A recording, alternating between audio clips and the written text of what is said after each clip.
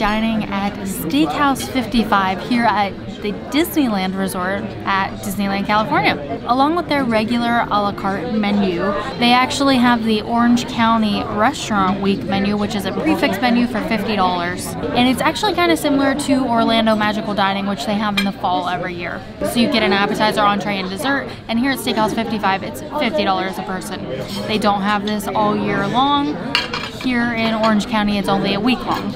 We are pretty excited to try this place out. It looks really nice in here, and they've actually already brought out the bread service. So I think we've got a sourdough loaf here with some very spreadable butter, room temperature, which is always great.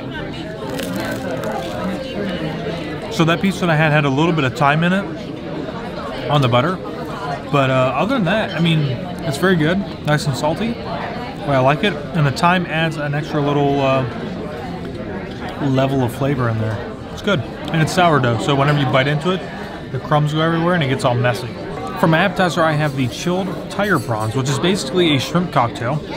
It is served with a Bloody Mary cocktail sauce, pickled cucumbers, sorrel, and black olive soil. Looks pretty decent. It is 2 large pieces of shrimp. It's good. The horseradish in the Bloody Mary cocktail sauce is a little overwhelming. It basically just cleared my nasal passage, but it's cooked. It's really good. Shrimp's cooked really well, and I like it. For my appetizer, I got the onion soup au gratin, otherwise known as French onion soup. It comes with a rustic French bread crouton, and then it comes with a Havarti cheese. It smells really good. It's a different kind of cheese than I'm used to, but it's melted really nicely, and the flavor is great with the beef broth, and I can definitely tell there's like some rosemary and some thyme inside the broth just for like some flavor and seasoning, and the onions inside are caramelized nicely. Really good French onion soup. So Josh and I both did the prefixed menu for $50 for the appetizer, entree, and dessert.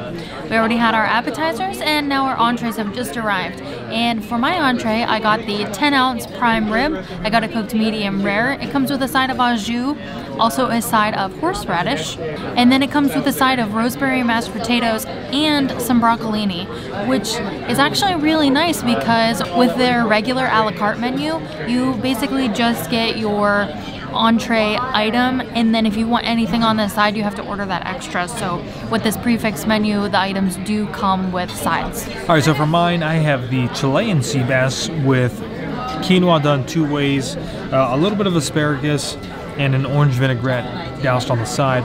Looks really good, smells good.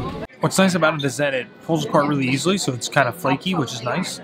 And then it also has a nice crisp on the outside, but still is nice and warm on the inside. It's cooked thoroughly well, which is great. The orange vinaigrette with the quinoa 2 ways adds a really nice balance to the entire dish as a whole. So if I was to get this all by itself, quinoa is the way to go, I think. Instead of getting something like mashed potatoes, which is really heavy, quinoa is going to be really light. I like it. It's good. So for dessert, we have the chocolate pâte de crème. It is a Manjera chocolate ganache and chantilly cream. To me, it's like really just like a chocolate pudding, but it's okay. This is really good. It's not too chocolatey, but it's really nice and smooth and creamy. It is kind of the texture of like a pudding, but I would say this is definitely like a upscale pudding. It is really good.